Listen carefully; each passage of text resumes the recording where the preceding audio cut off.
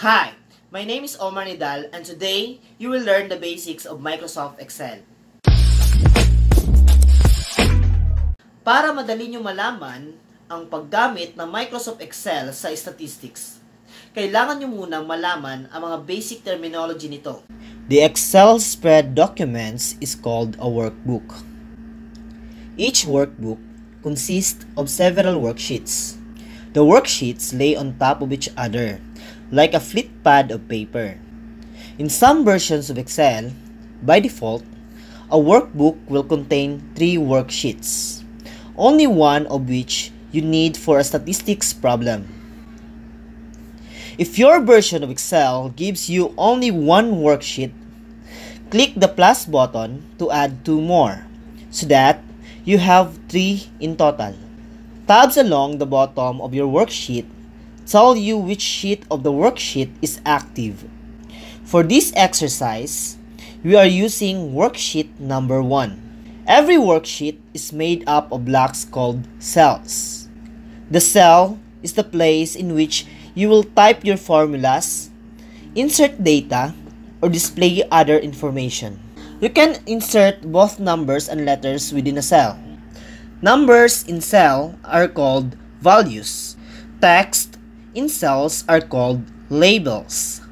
Although it is not necessary for our calculations, but you can change the color, size, and border of each cell. Ang cell ay identified sa kanyang unique column and row headings. Column runs vertically and referred to using letters. Rows run horizontally and referred to using numbers. Numbers and letters are called row headings or column headings. Any cell can be referenced by using column letters followed by a row numbers of the cell. For example, you want to use cell D4. The column heading is D and the row heading is 4. That's why the cell is D4. So, kailangan talagang mauna muna ang letter before number. Kaya, D4. I will give you another example. Sa worksheet na ito, pinili natin ang cell B5. Kung mapapansin nyo, ang parehong column B at row 5 ay kulay orange. At ang cell mismo na B5 ay naka-highlighted. Cells next to one another are called a range of cells. When referencing a range of cells, reference the first cell followed by the last cell separated by a colon.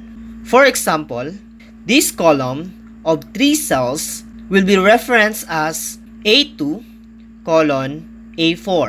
This row of 3 cells would be A2, C2. If you're referencing A2, C4, you're referencing a block of cells. When you enter numbers in a range of cells and then perform a calculations on them, you can use a formula.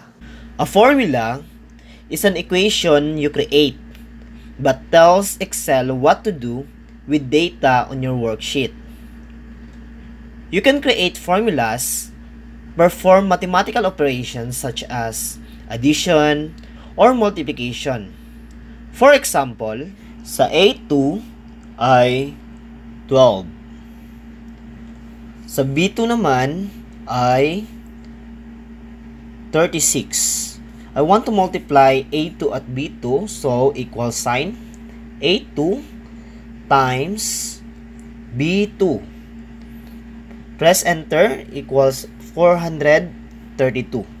So kung titignan ninyo, kapag i-click ko ang 432, lalabas sa formula bar ang equal sign A2 times B2 na ginamit natin. Kung gusto nyo i-add ang mga numbers mula A1 to D1, ilagay nyo lang ang inyong mouse sa cell kung saan nyo gustong ilagay ang result ng formula. Sa example na ito, ilalagay ko sa E1. So, I will type equal sign. Since mag-add tayo, type sum, open parentheses, A1, D1. Close parentheses, then click enter. Kung mapapansin ninyo, ang resulta ay 292. So ayun guys, I hope may natutunan kayo today about statistics. So don't forget to subscribe for more research and statistics videos in our channel. This is Omar Nidal signing off.